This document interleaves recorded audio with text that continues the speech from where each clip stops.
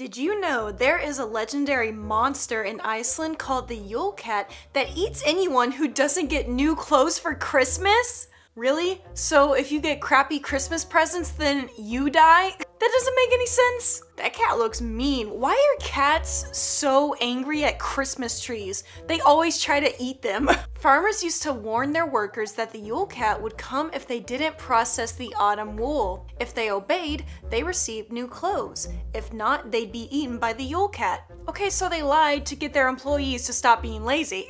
Life hack. But what's up guys, thank you so much for coming back for another awesome video. Today we are doing a funny video, but as always, before we get started, don't forget to subscribe, be part of the Socially Awkward family, and follow me on Instagram, links are down below. And be sure to give this video a like and a share with all of your friends. And comment below if you have a pet, especially a cat that might eat people. But yeah, today we are reacting to random facts that will make you an interesting person. Because I know nothing because I never paid attention in school. So I am going to help you sound smart during your conversations where you don't understand a word of what anybody is saying. And yeah, I think we're ready, so let's do this. The unicorn is the national animal of Scotland. What? Oh, that's so awesome. Scotland's got it right. Unicorns are so freaking pretty, and I'm pretty sure they're real. Cause you have narwhals, they have the freaking horn, and they're like a whale thing. And this is a horse with a horn. How is that not believable? Cause you have giraffes, and how are those even real? It's like a moose slash a camel slash, I don't know, something with a long neck. But tell me that beautiful creature is not real. And you're gonna hurt its feelings. I want you to look right into this beautiful animal's eyes and tell it that you don't believe in it. You will make me cry. Did you know for the movie Brave, ooh, that's such a good movie, Pixar animators took nearly 3 years to perfect the movement of Merida's hair, which was crafted by 1,500 hand-placed, sculpted individual CGI curls. Wow, that's commitment, man. I mean, good for y'all. Her hair was very believable. But that's too much work. Y'all need to focus more on making the movie good and not just her hair. But I love how they made her hair like really messy and not perfect, because that's the reality. I have perfect hair maybe once a year. And she was so awesome. She didn't listen to nobody. She climbed mountains. And she was like, I don't need a man. But I kind of want a man because I like to cuddle. Did you know there's a hidden love scene in Harry Potter and the Prisoner of Azkaban? No way. At the end of the film, you can see the footprints of two people getting frisky in the bottom left corner of Marauders map. I'm such a fake fan, I don't know how to say that. Okay, I see the feet, but I don't think that's a love scene. I think they were like, those were two kids hiding from those other footprints that are walking away. Yeah, y'all lying, trying to start something that ain't there. You trying to get Harry Potter sued? Because you didn't make it into the academy? Humans like glitter because of our evolutionary instinct to seek out water. The need to stay hydrated has kept us on the lookout for shimmering rivers, therefore giving us an impulse for shiny things. Well, when I see something shiny, I think, ooh, that's pretty, I want it, not, ooh, I'm thirsty. So I guess that's why we love water so much. It's a survival instinct. But when I go to the beach, I don't want to drink the water. That's nasty. David Irvine repurposes paintings found in thrift stores to imagine Darth Vader on his days off. What? You have all of these super cute ducklings, and then Darth Vader and a stormtrooper are just on a boat in a little raft, chilling, drinking lemonade. He looks so chill. I thought he only breathed like space air. I don't like either of you. I don't care if you look nice on your day off, you're evil. And that one duck in the middle on the bottom is just like, who are you? You were not in this painting before. Kids ask 300 questions a day. Screw that! Okay, that's fine. That's understandable, I guess, if it's throughout the whole day and they are evenly spaced and it's not all at once and a bunch of the same questions. Because I hate when kids ask you the same dang question over and over because you didn't give them the answer they wanted. Like this kid, he's probably like, Mom, I want ice cream for lunch. And she's like, no. He's like, Mom, I want ice cream. And then he doesn't stop because kids don't know how to take no for an answer. Like when to get a haircut. What is going on with this kid's haircut? Look, it's like evenly cut and then mullet. You need to tell your mom it's not the 80s anymore and she can't turn you into a rock star. Pringles aren't actually potato chips. What? Oh, wait, that makes sense. Cause no one calls them chips, at least not on the can. Ooh, the barbecue Pringles are so good.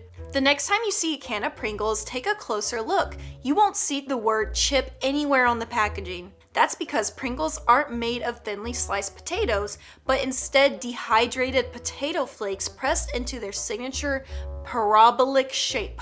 Is it parabolic? I don't know.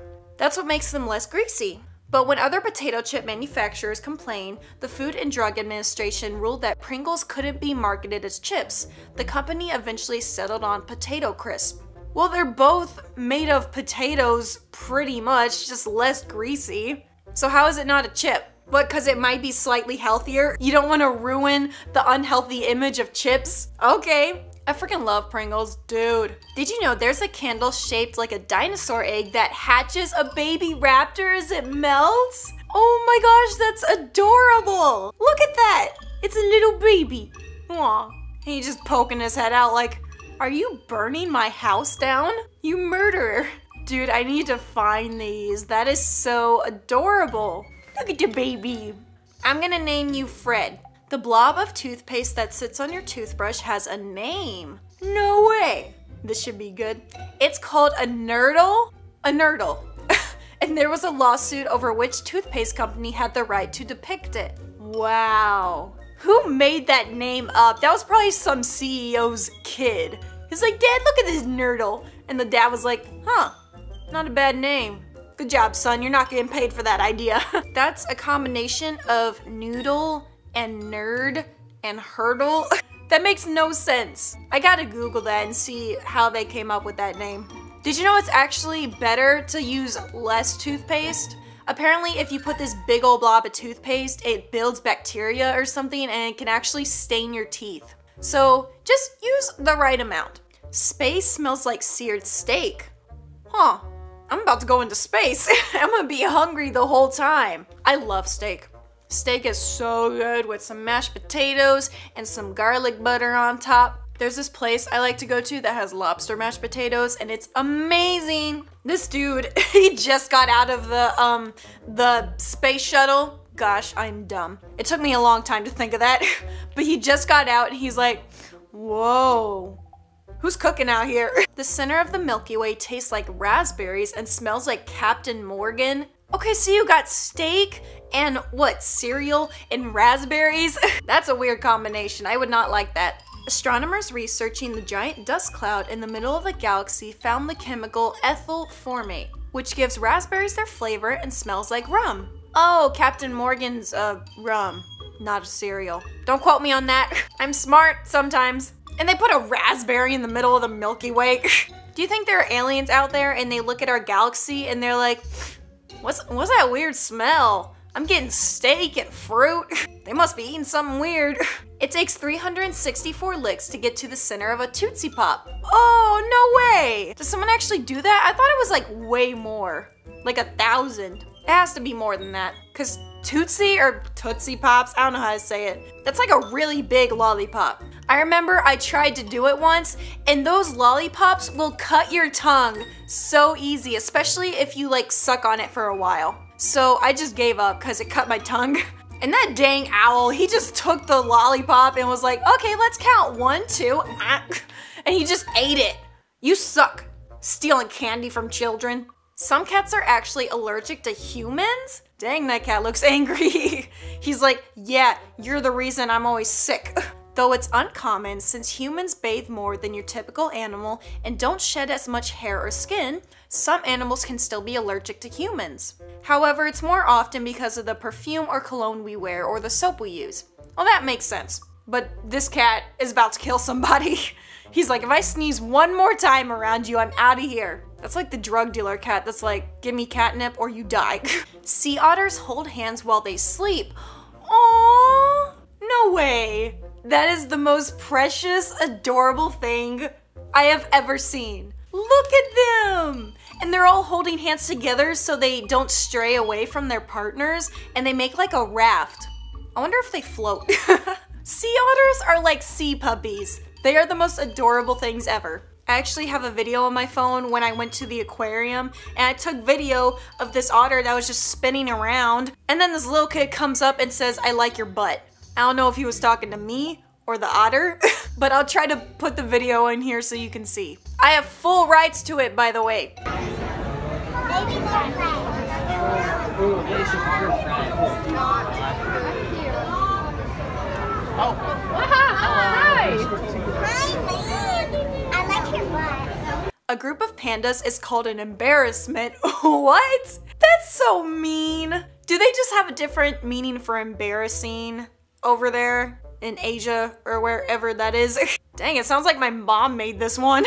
It should say, what do you call a group of teenagers? And my mom's like, an embarrassment? Well, thanks, Mom. Jeez. Look at these poor pandas. They're like, why are we embarrassing? They're so cute and fluffy, but they got claws and they'll hurt you. Have you seen those videos of pandas, especially baby pandas, that just keep rolling around and flopping because they don't want to be picked up? And that is it for random facts that will make you very interesting in your next conversation. Comment below which one you're gonna share in your next conversation with a friend, and let me know how that went. If they looked at you funny or they actually thought you were interesting. But yeah, again, be sure to give this video a like and a share, and don't forget to subscribe, be a part of the Socially Awkward family, and follow me on Instagram. Links are down below. And yeah, that's it for today, so I will see you beautiful people next time.